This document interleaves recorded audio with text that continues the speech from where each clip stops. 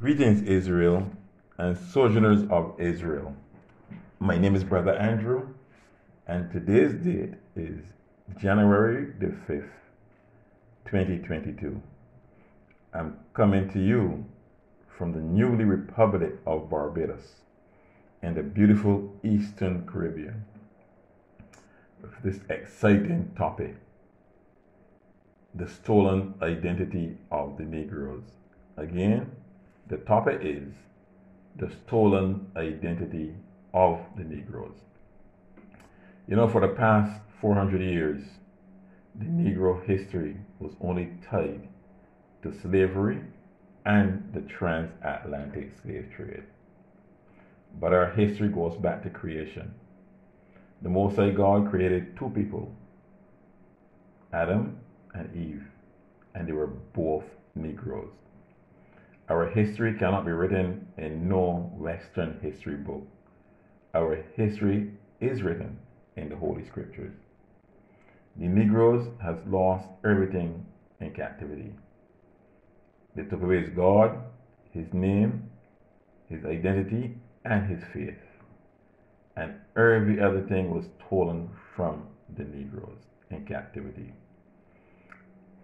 There are a people from Eastern Europe and Eastern European people who call themselves the true children of the Most High, the chosen seed from Khazaria, who chose not to be Christian nor Islamic, but they adopt the Hebrew faith, and was placed in the land of Israel in 1947 by the United Nations.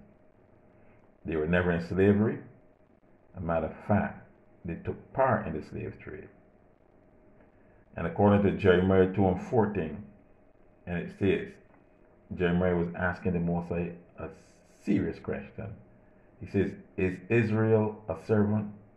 Is he a home-born slave? Why is he always in captivity? Why is he always in slavery?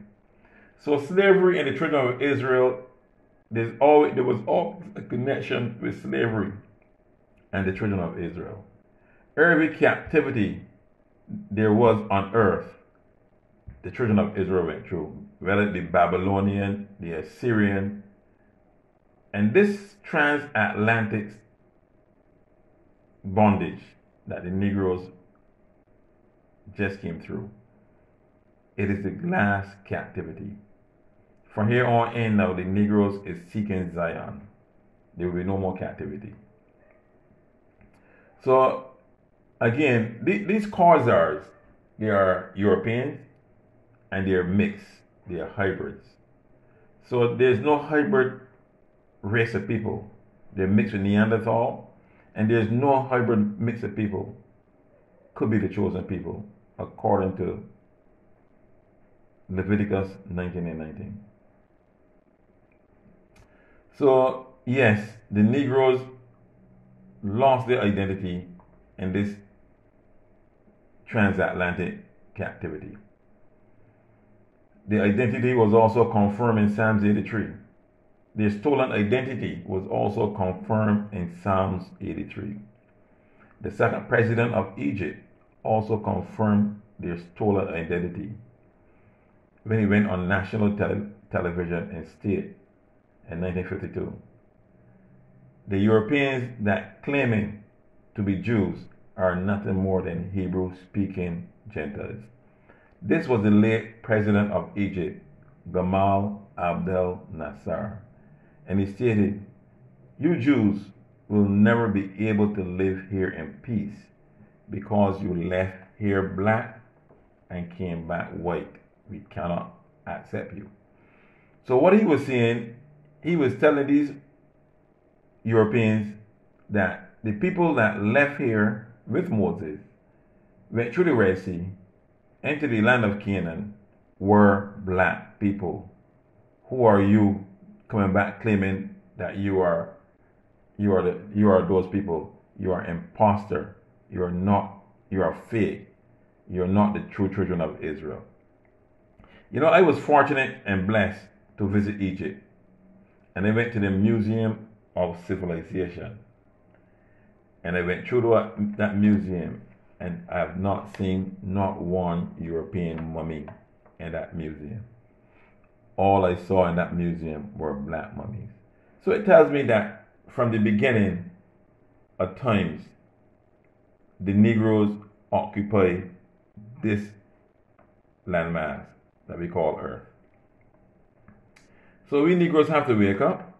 We got to remember who we are. We got to come back to our God and truly serve Him with sincerity and truth and in righteousness. Because there's many things out there that the stack is against us.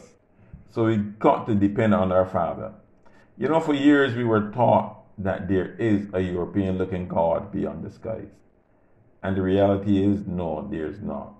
For centuries, Europeans have lived with this false belief that the Creator is a European. First, let me say this. Europeans were the last arrivals on the planet. There was not such a place as Europe or people as Europeans before the flood. There was only one race of people before the flood. And those people looked like their Creator. They were made in the image and the likeness of their God. And even if the Creator was or is European, would He approve of your evil doings? You should ask yourself this question. The Supreme God is righteous in all His ways. He is not a condoner of evil. And Psalms 5 and 4, we will look at that. And it states, "For thou art not a God that have pleasure in wickedness, neither shall evil dwell with thee. The foolish shall not stand in thy sight. Thou hatest all workers of iniquity. Thou hatest all workers of iniquity." So, yes, the Most High, regardless of if he's African, European, Asian, what have you, the Most High is in a class all by himself. He's righteous, and he will not condone unrighteousness in no form. You are not better than another person because you have the ability to keep him or her down. Showing that person love, compassion, and respect makes you a better person. There is no greater fool than he who fools himself. Yes, my friends, you are living in delusion. You are living a lie. The Creator and His heavenly hosts are not Europeans. Proverbs 14 and 34. Righteousness exalteth a nation, but sin is a reproach to any people. You know, since Sir John Hawkins, he was the first captain of those ships that took our people to the Americas. Sir John Hawkins could have rejected his assignment, but he took the lower road, and so many lives were lost at sea. Those same people that were thrown overboard by Sir John Hawkins and his crew will condemn Sir John Hawkins and his crew and all the African chiefs that aided in those 6 million or more slaves losing their lives on the day of judgment. Eternal damnation is forever. Daniel 12 and 2. And many of them that sleep in the dust of the earth shall awake, some to everlasting life, and some to shame and everlasting contempt. We must be mindful of how we live this present life here on earth. There are consequences at the end. Regardless of our ethnicity, we will stand before a righteous judge. Let's look at Psalms 51, line 16 and 17. For thou deservest not sacrifice, else will I give it. Thou delightest not in burnt offerings. The sacrifices of God are a broken spirit, a broken and a contrite heart O God, thou wilt not despise. For I acknowledge my transgressions, and my sins is ever before me. Yes, we must acknowledge we sin. We must acknowledge we came short. We must acknowledge we did wrong. And we must repent. Sorrowful repentance is good. As long as you're sorry from your heart, the Mosai is obligated to forgive you. He is a righteous God, but he hates sin. He hates evil. The foolish will not stand in his sight. He hates the workers of iniquity. God is not a racist. God is a separatist. And he separated the Negroes from every other nation. So if the Creator was European or is European, and the Europeans were the last arrivals on earth, what is the Mosai now? Or should I ask, what was the Mosai before the Europeans arrived? Can the Europeans accept the fact that a God Daniel observed in Daniel 7 and 9 was woolly-headed and not blonde-headed? Can Europeans accept the fact that the God Daniel observed does not look like them? How can we all coexist in this new kingdom that the Mosai is going to prepare for us, and the Negroes cannot live next to you here on earth? Yes, there is only one kingdom, and we all going to be coexisting in that kingdom. If you live righteous and you live right, regardless if you're European, if you're Negro, Chinese, we all will be in that one kingdom. So we must coexist here on earth so that we can coexist in that new kingdom. So this hate and it towards the Negroes will one day come to an end. Must come to an end if we want to make it into paradise. Isaiah 60, line 14 and 15.